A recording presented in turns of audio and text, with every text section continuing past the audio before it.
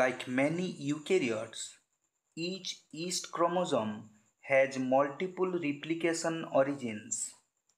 Each yeast replication origin contains an 11 base pair conserved core sequence.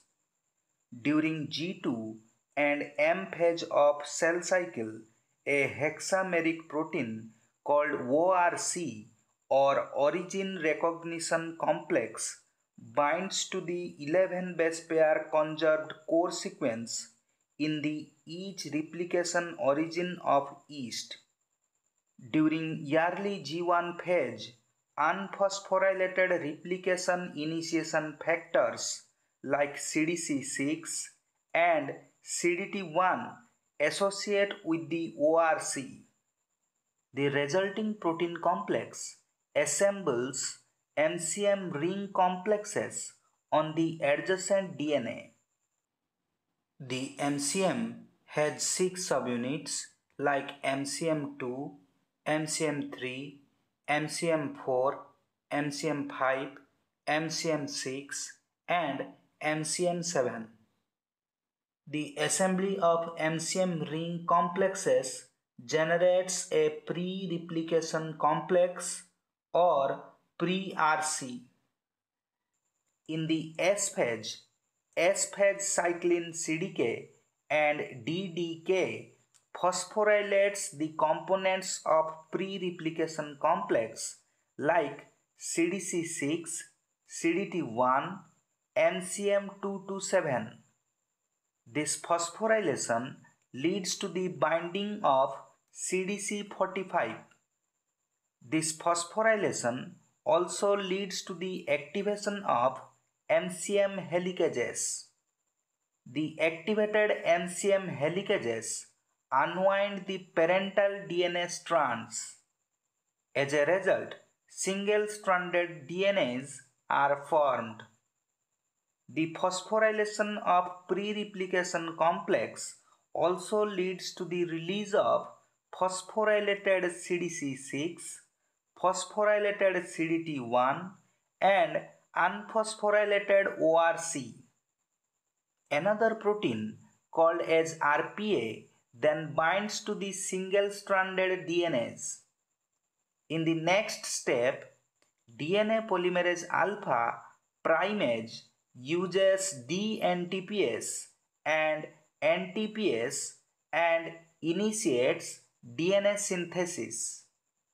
In the next step, other components necessary for replication fork movement like RFC, PCNA, pole delta and DNTPase, NTPase, ORCS are recruited.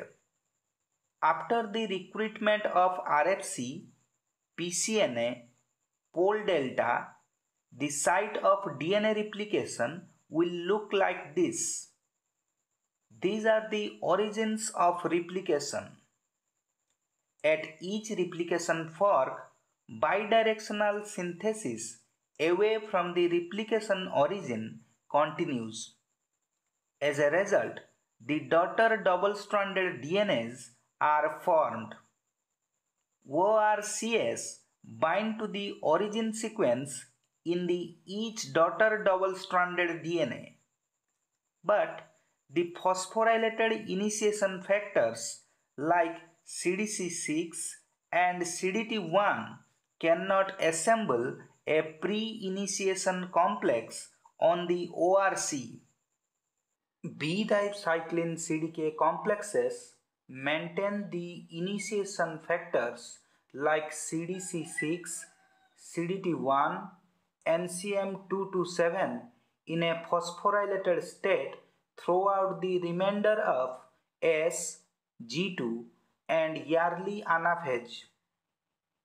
In the late anaphase, CDC14 phosphatase causes dephosphorylation of phosphorylated initiation factors. Also in the late anaphase, B-type cyclins undergo polyubiquitination in presence of APC or C. After this polyubiquitination, B-type cyclins are degraded. After the occurrence of these above said events, the dephosphorylated initiation factors can assemble into new pre-replication complexes. Please like, subscribe and share.